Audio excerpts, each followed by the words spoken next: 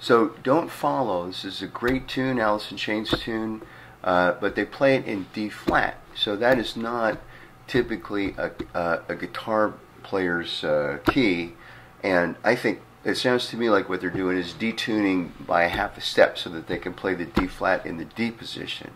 So that's what I hear anyway. But because if you go ahead and play it in the D position, it's a lot simpler, right? And the changes themselves aren't that difficult.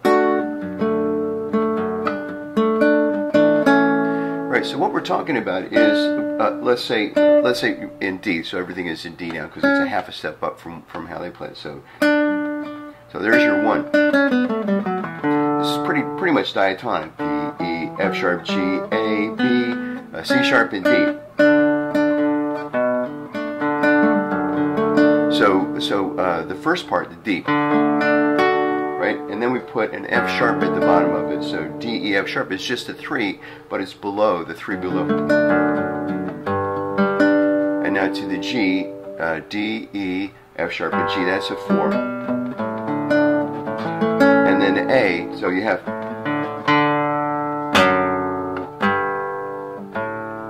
A, B, C sharp, D, D, C sharp, that's a 7, right? B is a 6, and A is a 5. So basically, 1, 3, 4, 5. And once you understand stuff as a number, things get a lot simpler because you start, once you really, this is in my mind, if there's a secret to playing guitar, it's understanding the numbers of the notes, 1, 2, 3, 4, 5, 6, 7, and 1 again, right? And their relationships, especially of the major scale. So tonic to the second degree is a whole step, to the third degree is a whole step, to the fourth degree is a half step, to the fifth degree is another whole step, to the sixth degree is another whole step, to the seventh degree is a whole step, and then from the seventh to the eighth or back to the octave is a half step. So in D, that pretty little tune sound can play something like this. Hold the D and just play 4, 3, 2, 1.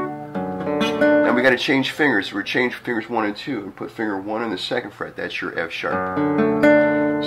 Second finger now goes on the second fret of the G string. That's where the first finger was before. So you have this.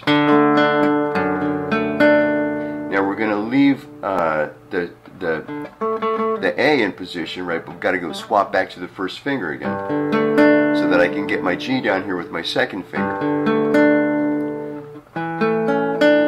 Now what I'm going to do here is I've got actually an A, right? But I'm going to play it with the D on top of it.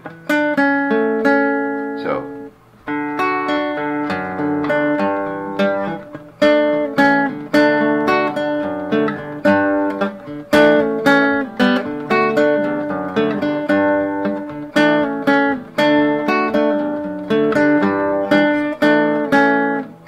Resolving back to the D again,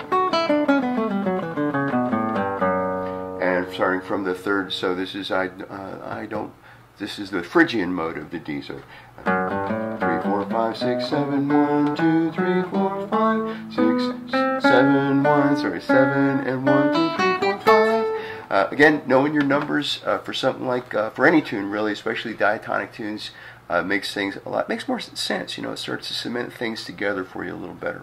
So I hope that's helpful. Please enjoy, and I will talk to you soon.